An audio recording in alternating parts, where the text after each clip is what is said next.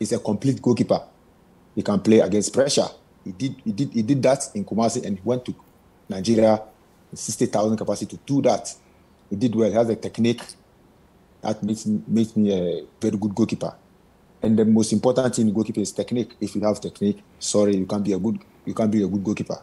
Because in everything you need to use a technique. If you are catching the ball with the hand, if you are playing with the feet, if you are fixing, if you are punching, if you are parrying, we have a technique to do all that. And this boy has that.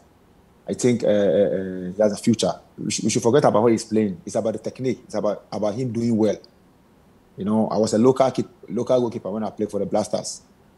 It doesn't mean where you play. It's about how you can fit in the team and do well for the nation. He has a technique. He did well for the nation. He did well for himself.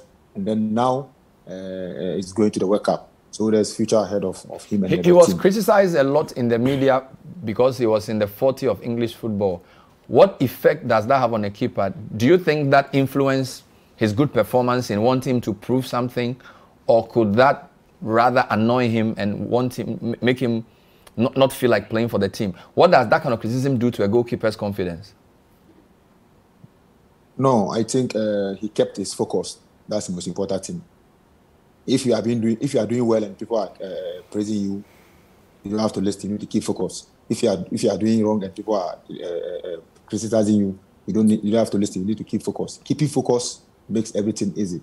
You know, I was very happy he wasn't in Ghana, but definitely you have people who will be telling what is going in the country about people criticizing him. But I think he's a strong guy. He understands the goalkeeping, so he just kept his focus.